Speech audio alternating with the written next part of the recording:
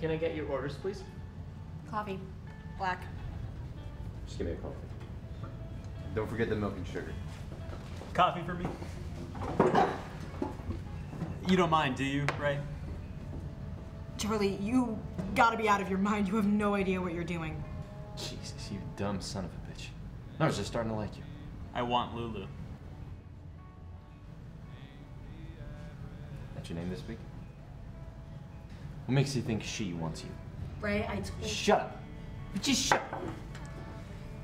This is between me and Loverboy here, alright? This has gone beyond being about you. Charlie, you're playing with fire here. Lulu is a dangerous woman. She's not going to be happy driving around a station wagon for the rest of her life. You better think about that.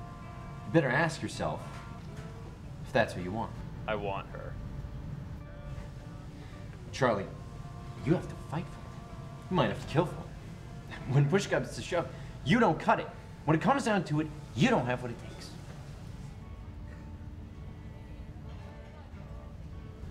I don't have to fight you, Ray. You're a convicted criminal with at least one concealable weapon.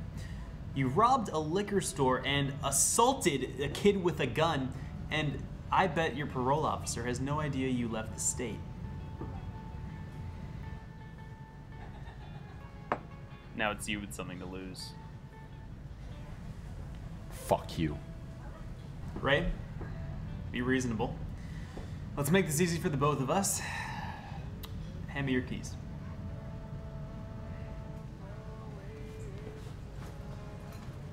Now you're gonna regret this.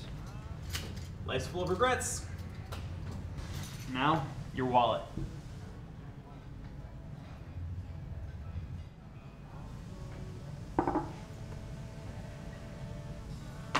Think you're pretty smart, don't you, asshole? Yeah, pretty smart.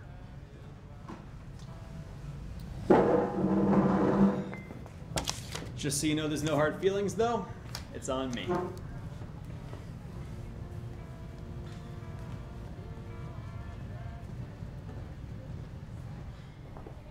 The gentleman back there will get this. Okay.